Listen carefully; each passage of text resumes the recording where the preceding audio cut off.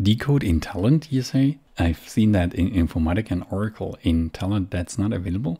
Well, this is true, my friend. Welcome to this video. In Talend, you don't have this function out of the box, but you can still do it, and I will show you how, even in several ways. So let's get started. The decode function, when you invoke that in Oracle or in other places, is usually like this. You write decode and then the text you want to decode. Then you have these search replace pairs, as many as you want. And in the last place, you have this optional default value. So let's make it more specific. If I have this invocation, as you can see here on the left-hand side for input, where I map city names to countries, and I input in New York as the main input and decode it, I would get USA. If I would input instead of New York in the first string here, for example, Berlin, I would get unknown respectively. So how is the solution in Talend? Well, I created a routine, or better said, a function in a routine, which is a method in a Java class that you can then use like you see on the right hand side, which is writing routine.decode and then also the parameters. We'll just split the parameters into the input to decode and then the arguments, which is in the list of decoding pairs plus the optional default value. And to see this live and in action, we go for a demo time in Talend. So I head over to Talend. And first of all, before we go into this job, let me show you here in the repository on the left hand side, we've got global routines. There, this folder with system routines, and I created my own one, right clicking on global routines and selecting create routine. And inside and this one here at the very bottom, I've got my decode function. As you can see, it's got this Java doc comment, so to make it easier for developers deciding if or not to use that, and then the code itself, which does the decoding. So this is what I had to create. It does not take too much time if you're a bit into Java. And then here we are using this. I'm inputting city values, city names from large cities all over the world. And then here I'm doing the decode, as you can see. And I output this into a new column called country, and then the city column with the original value plus the decoded country are shown in table mode on the console, right? And here only for demo purposes, I have this fixed input and this log row output, because in this way I can easily show it to you without external data source and a target. But obviously this could be any data source or target that is supported by Talend, such as databases, files, NoSQL databases, cloud systems, and other more such as web services. Back to the example, if I run that now, we will see the corresponding results. And here we have the city and the decoded country value for this.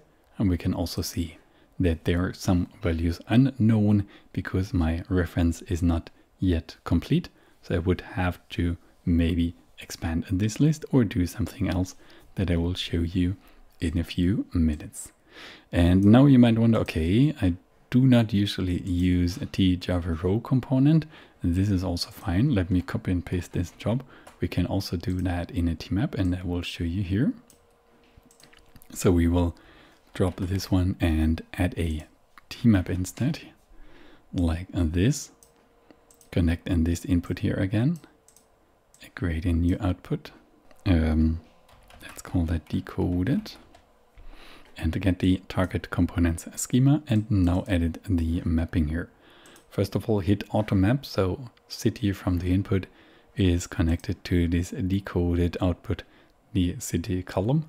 And here we now need the same piece of code just for readability purposes, and in order not to have you wait while I type this, I typed it out in this way in my text editor. And we can now easily use this here as well, which is the same one as I used in Java row. Only one small thing we have to change here. The input name is not input row, as you can see here on the left hand side in the background, it's row 3. So I delete this part and add a 3 here. And now we are ready to go. We can hit OK here, and we can deactivate this subjob. Remember this output from the last run. Now we run it again and we have the same output here. This is nice. This is all right. This is when we use a custom routine to do decoding in Talend, pretty much the same way as we would in Informatica or in Oracle. But there are other options in Talend. Okay, we can use t-replace components. Let me copy and paste in this job again. This component I copy and paste, and then I put the replace component here.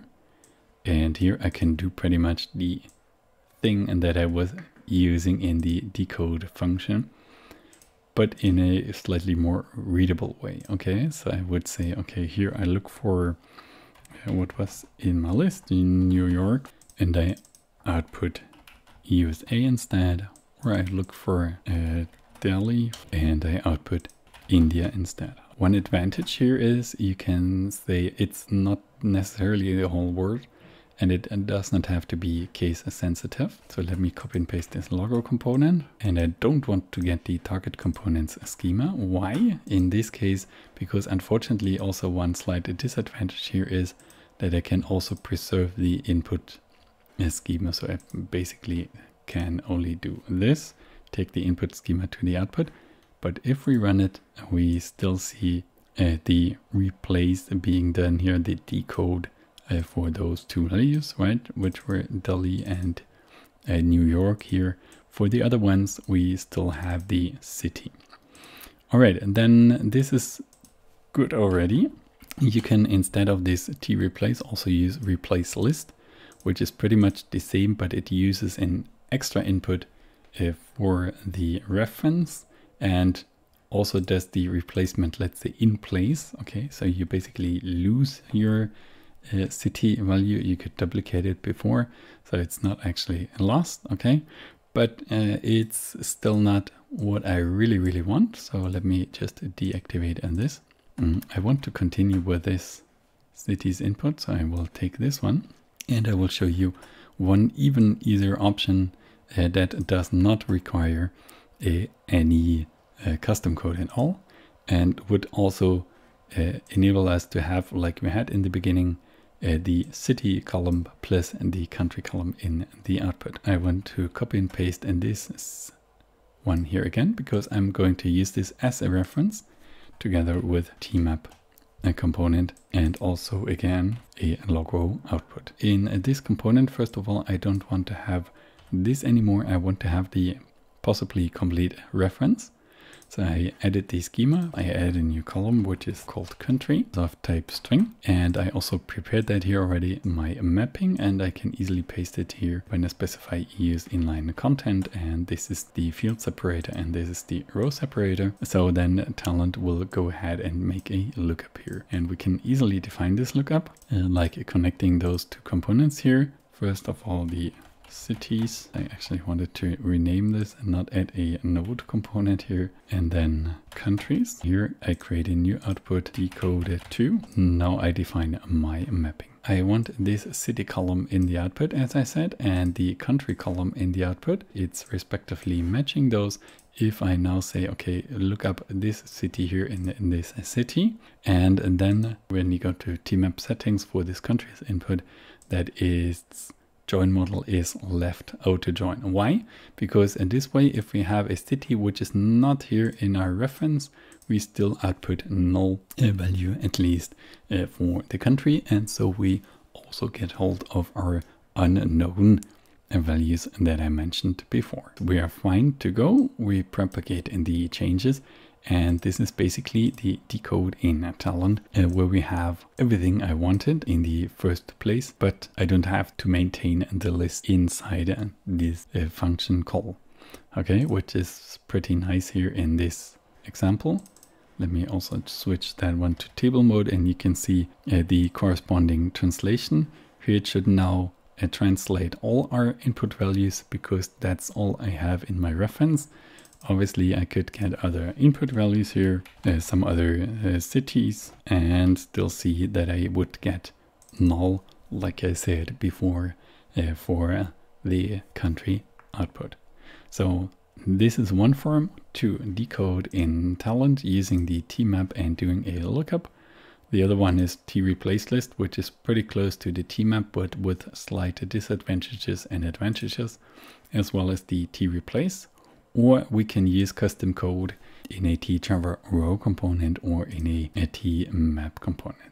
So you can see there are quite a few alternatives. The different subjobs are all different solutions for the same issue that we have. What is your option? What is your preferred solution? Why? Please comment below. If you liked the video, please give it a thumbs up. Don't forget to subscribe and you will be updated with regularly new content. If you want to learn more, please go to this URL and you will find my advanced Talend course. Thanks for your attention and see you in the next video.